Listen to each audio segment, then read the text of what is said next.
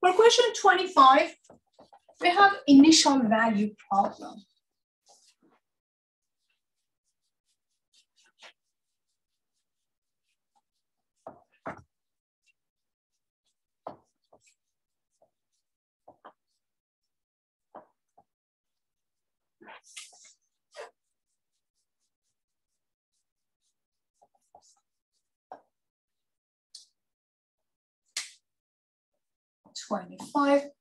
Question says, solve the following. You get x squared dy over dx equals to y minus x times y. And you have an initial value, which is given as y at -1 is equal to -1. Well, is this separable? Let us do the algebra. Try to make this separable. First of all, here you can multiply everything by dx. You can factor out y. You get x squared dy equals to y 1 minus x dx. Then you can divide up by x squared, divide by y, and you get dy over y equals to 1 minus x over x squared dx. So is it separable? It is separable. Let us do the calculus part. Take the integral of both sides. We get ln of absolute value of y equals to, here you have, let's separate these integrals, 1 over x squared minus x over x squared dx. So ln of absolute value of y becomes -1 over x minus ln of absolute value of x plus constant of integration.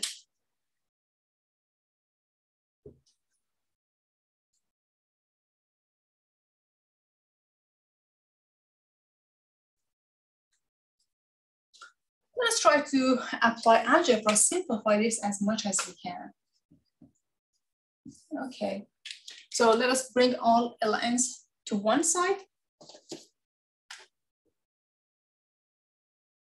and apply the method of ln's, the properties of ln's, ln of absolute value of y plus ln of absolute value of x is equal to -1 over x plus c sub 1. Here you have addition between two ln's, so you're going to multiply x and y, -1 over x plus c sub 1. Using the definition of ln, absolute value of xy is equal to e to -1 over x plus c sub 1. So let us continue the rest here.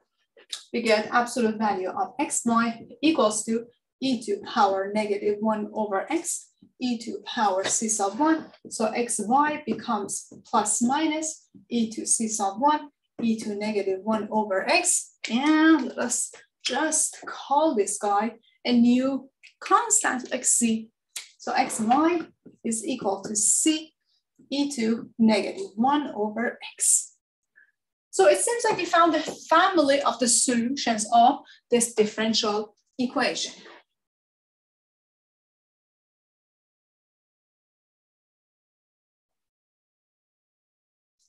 So how do we apply the initial value problem? It says, well, wherever you see x, your y must be -1. So let's see, what do we have here? When x is -1, y is -1. So on the left-hand side, you have -1 times -1, and on the right-hand side, you have c, which is missing, e to power -1 over -1. So 1 is equal to c e to power 1, or just e. So c is equal to 1 over e, or c is e to -1. Now that you have your constant, we have our constant, let us just plug that back into the family of the solutions and find the particular solution. So xy becomes e to -1, e to -1 over x, or xy is e to -1 minus 1 over x, is the particular solution of the differential equation.